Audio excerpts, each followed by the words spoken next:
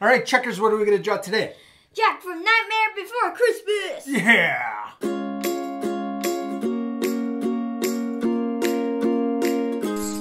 All right, dude, you got your marker? Yep. All right, cool. Let's do this. We're going to draw Jack the Pumpkin King from Nightmare Before Christmas, huh? Yeah.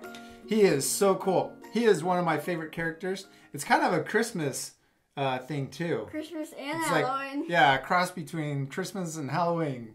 All right, dude. So what shape does Jack have for a head? A circle. Yeah, he does. He has a circle. Or sphere if 3D. Yeah, if it's 3D. So we're going to draw a circle right in the middle of the paper towards the top.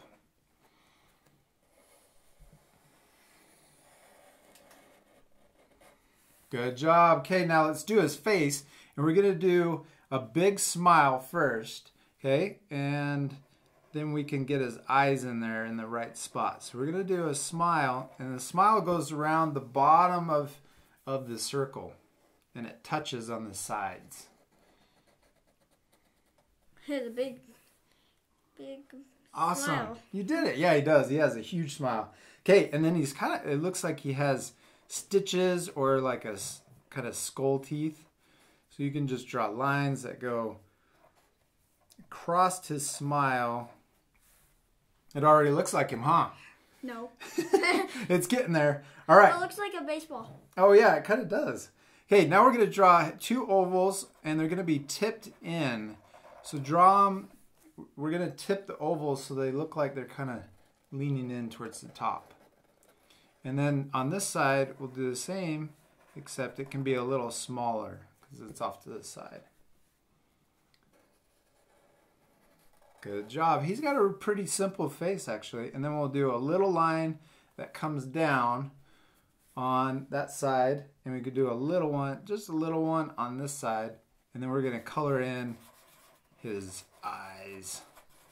So it looks like a skull. If my dad's going too fast, you could always pause the video. Yes, good job. It's good to remind them about that every once in a while, huh? How I got Sometimes to we say do go way too fast. How it reminded me to say that is because you're going too fast. Too fast for you? Good. Okay, now let's get his nose in there, and his nose is just going to be two little dots like that. Yes. And they kind of are like the ovals. They're tipped in towards the top. Cool. All right, we did it. We did his face. That's a cool, you could draw that any day, huh? Yeah. It's pretty easy. All right, should we do his body? Mm-hmm. All right, so first thing we're going to do after his head is draw his neck. And his neck is kind of long. And draw it so that the lines kind of come in towards the middle. Got it? I made it a little longer. Okay. Good. And then the first thing we're going to do, we put a little thing on the end. And then we're going to do he's got kind of a bat for a tie. So we're going to do an M shape on both sides. Okay. And then we're going to do, got it? Or you could just draw M right there. Then we're going to do this collar, and it's kind of this curve line on both sides. And then we're going to put a W on each side. So watch this. One. Like that. And then a W over here on this side. And you can make it kind of a tall W. I probably should have made it a little taller, but that's right. Okay, now we're going to go back in to his collar on both sides.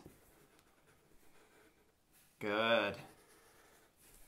And then we're going to do the bottom of this. So I'm going to come in a little further and then draw a V.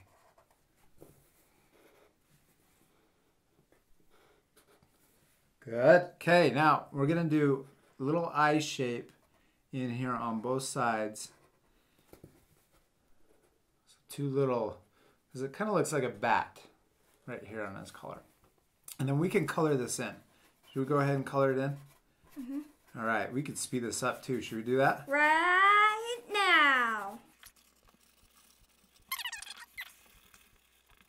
All right, good job, man. Okay, now let's do his body, all right? So we're going to do a curved line that's going to come out and then down and S. So have an S curve. And we're going to end up making, I think, his legs a little short. But that's okay. We'll practice and we can get the proportions better. Maybe I can make that maybe just a little shorter. Yeah, you could do that if you want. And you know what? I'm going to come out, well, no, I'm going to leave it just like that. And then do a little S and you can make it a little shorter. So it's good. Okay, now on the other side, we're going to do another line that comes through like this.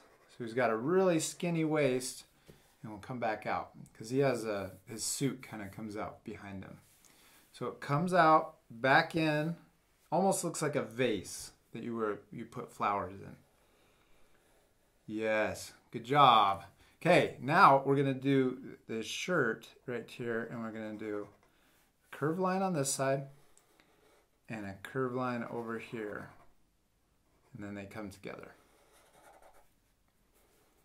Good. Okay, now let's do a little V that's going to come up and back down. And this can it can kind of make a funny shape that comes down. And then we're going to do a zigzag line back up like that. You can make it look jagged because it looks, yes, good job. Okay, now we're going to color this in except for this middle part, right? Mm-hmm. Should we speed it up? Yes. Let's do it. Right now.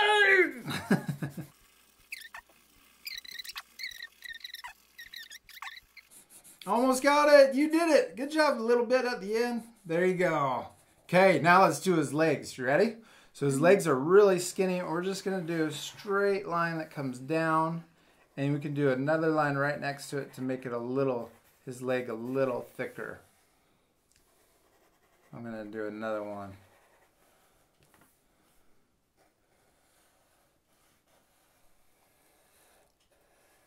Good job. Okay, now let's do the other one right next to that one.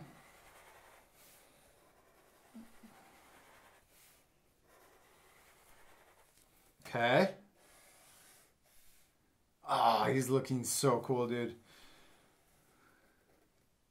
And you can move your paper up just a little bit more so they can see it. Yeah, there you go. Good. Keep going. Color that leg in. All right. Okay, so now we got to do his feet.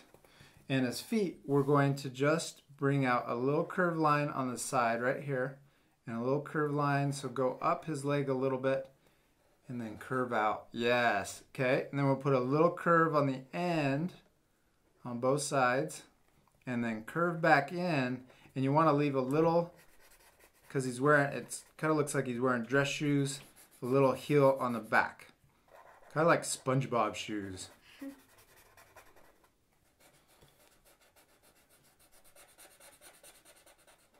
Good job.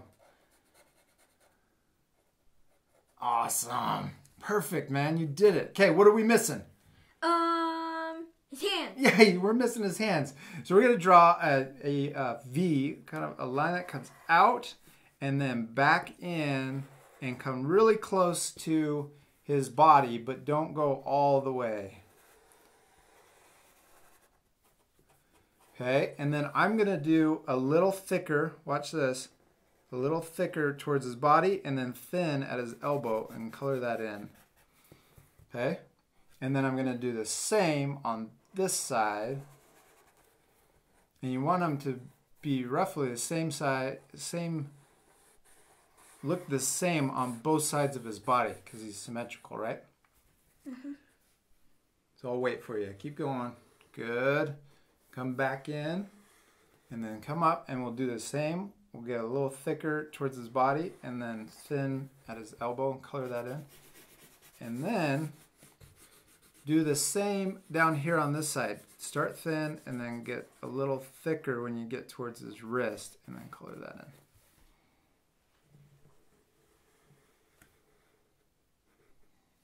So he's going to have his hands on his hips. And then do it on this side too. Wait, did you do that without me?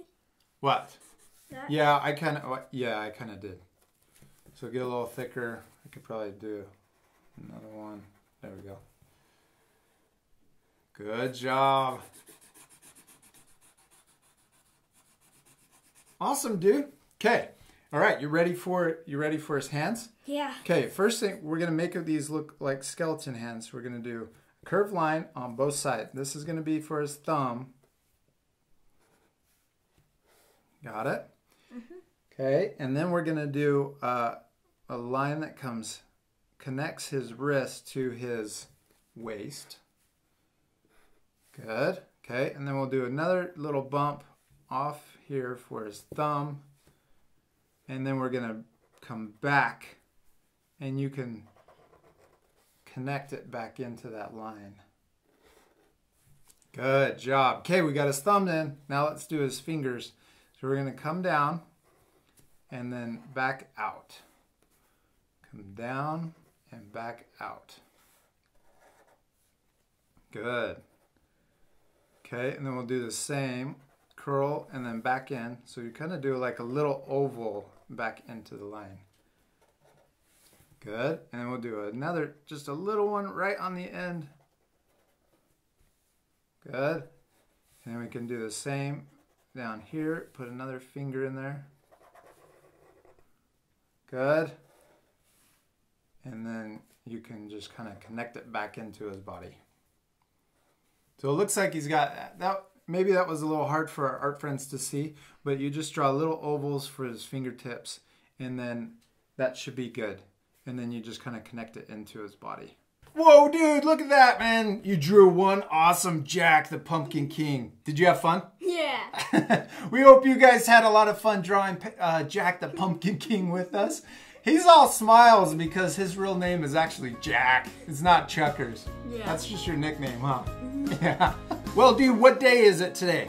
Friday. It's Friday, and that means it's the last day for our 7 to 12-year-old age group in our fall art contest, huh? Yeah. Yeah, so if you haven't had a chance to do that yet, be sure to draw a cool fall or autumn picture, take a photo of it, ask your parents if you need help, and post it to Instagram and tag us. And we're gonna judge those over the weekend, huh? Yeah. We're gonna have a lot of fun looking at all of your art and picking our favorite one, and that we'll announce that winner on Monday. Cool? Yeah. Should we say goodbye to our art friends? Bye, art friends. See you later, art friends. Goodbye. I am Jack. No, you're not. Yes, I know. You're Chuckers.